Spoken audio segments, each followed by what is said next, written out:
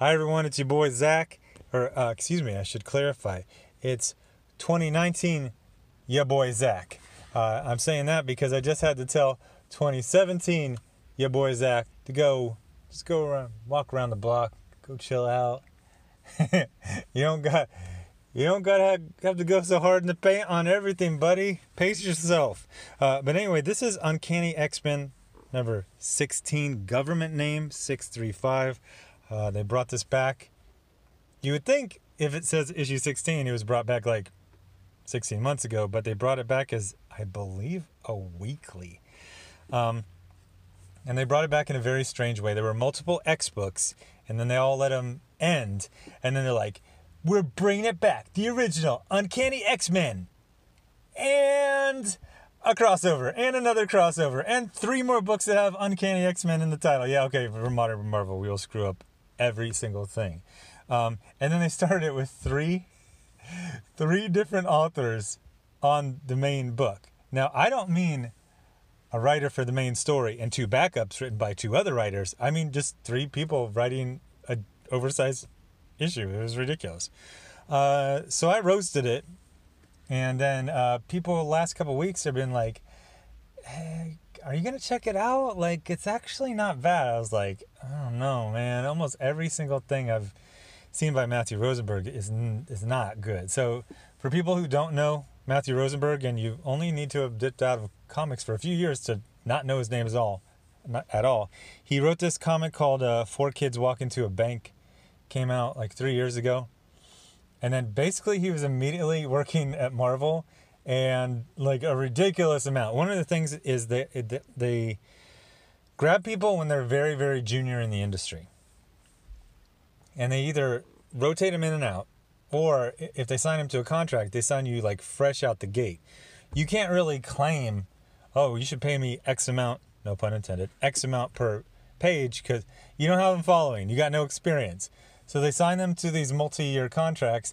They lock them in at this sub-poverty, page rate. And then the only way they can pay the rent is if they write like 4, 5, 6 books a month. The problem is that they're new, so they're learning. So, yeah, you do get, you do learn from experience, but they're not. The other thing is they're getting no guidance. When they're good, but then they're not good, and there's no consistency at anything. So this one was good-ish, except for it wasn't, and that's what makes it so frustrating. So first of all, this is BS. A whole wasted page, whatever.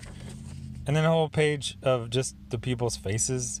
Although it's good that you say Wolfsbane, because any other person would reasonably expect that's Jean Grey, since you just brought her back, and that was a big deal. So most of the X-Men are gone, presumed dead. Cyclops is back from the dead, and he's the leader, but there's a whole bunch of shenanigans going on. And Hope, who is Cable's daughter, which I believe makes her Cyclops' granddaughter, shot Cyclops in the eye. So now Cyclops is a Cyclops. That's the joke. So anyway, we start off and we get, flat shot. And, somebody used the 3D model, but they didn't put it on the planes, and it doesn't match any of the... This is like some kind of optical illusion. Because, see how we got this little armored vehicle right here? I'm pretty sure it's the one, or a similar one that, look how teeny tiny he is. He's like a little baby inside. But then Havoc is like resting. Everything's wonky. So basically, one of the problems, so there were 2 problems that seemed like there were problems, and then if you finish, it's actually pretty good. I actually missed out on the Cyclops' villain killing everyone, killing Xavier storyline that I think was started by Brian Michael Bendis. I was extremely poor and buying food with Coinstar vouchers. So that's my excuse for not reading that storyline. But they say they basically turned him into like Osama bin Laden. Like he was a terrorist and he was an extremist. Okay, that's redundant. But, well, no, because you can be an extremist and not be a terrorist. But yeah, I guess all terrorists are extremists. It's hard to be like a mild like terrorist or like we've got a plan to blow up the box in the parking lot where you donate your old clothes. It's going to blow it to bits. Usually they shoot a little higher, no pun intended. But anyway, so it seems like he's that old hard-ass extremist. He basically talks about humans as like, it's them against us. What does he say? I just turned over my fellow mutants over to you with trust that you won't end up experimenting on your experimented on by your government. So you're like, it just seems like he's the same guy. And then so many ads. And then we have like a really long conversation, but then he basically says, hey, so his brother Havoc is kind of written like in the same kind of hard-ass way. But he says, I want to listen to Logan because Logan won't just agree with me. He'll roast me. So then we get a 3D model of a guard tower, and then we get a traced over photograph of two soldiers and a teeny tiny, is that a 30 caliber machine gun from World War II? Wow. All the perspective is, or the sizes of everything are completely off because they're just using 3D models. And then we get, this is kind of funny. But then Scott seems to realize he's just acting the way he did before and he wants to change. So he goes, I'm stepping down as the leader of the X-Men. By the way, look at the Crackle TV series budget X-Men right here. Then we get this pretty awesome, actually that's a really awesome drawing of Juggernaut. And then we get, a bunch of 3D models. Wait, how come two soldiers, they had like 3 rifles each? What the hell is going on? So then we get Magneto. And at first, it sounded like it was bad writing. Okay, spoilers. It's not Magneto, it's Joseph, his clone. So he says, the mutant insurrection begins again now. That thing is a portent of your destruction. He is the chiming of a bell. The end of the time of man is nigh. For the Brotherhood has come to make you pay for your actions against mutant kind. And you go, oh, that's really corny. That's like how supervillains talked like in comics in the 70s. But we find out it's not Magneto, so that part works. Then we get the we want to vote things, so they're gonna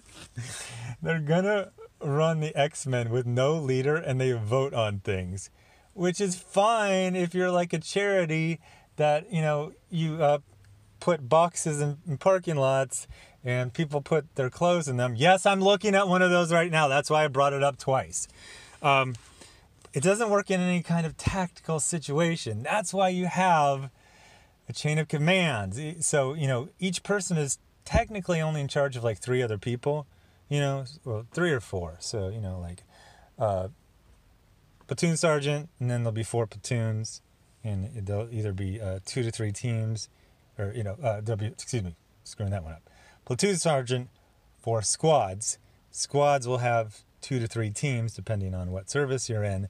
And then the teams will have a TO for 4 people, but usually they're a little undermanned, so it'll be like 3 people. So, you just say, hey, first squad go here, second squad go there. Third squad's in reserve.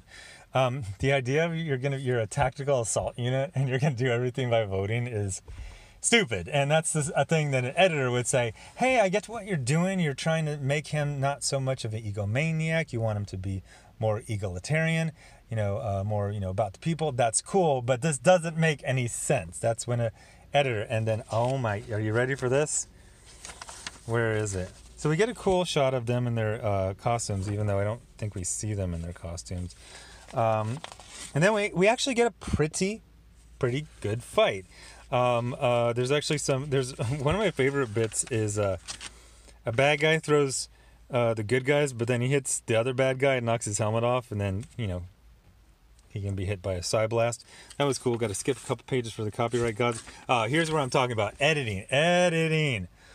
Oh my gosh, it's so much dialogue, and the thing they say, and then it's not just a lot of dialogue, but the problem is it's a lot of dialogue to make the same 2 points, and it's the same 2 points that have been made in very similar scenes a million trillion times. Now, back in the day, when you had that, you know, you had those Chris Claremont, you had that Fabian Nicieza, you had those Scott Lobdell's. They had that snappy patter, they had that patois, they were lyrical miracles.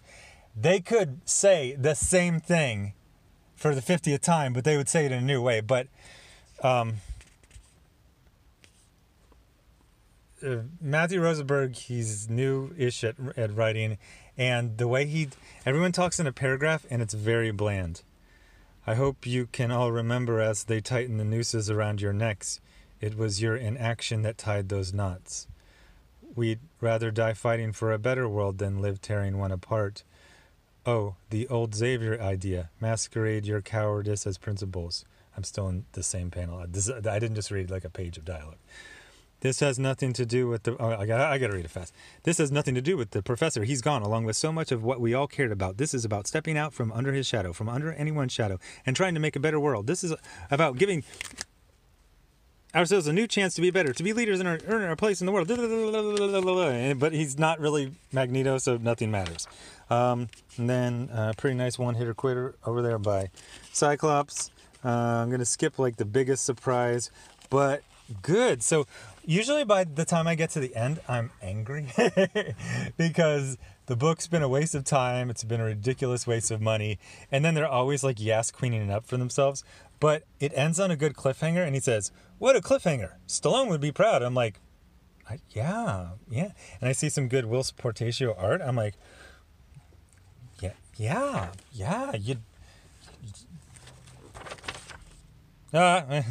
It's still Marvel, so the ink's still coming off in my hands. But overall, just good. I see improvement from Matthew Rosenberg.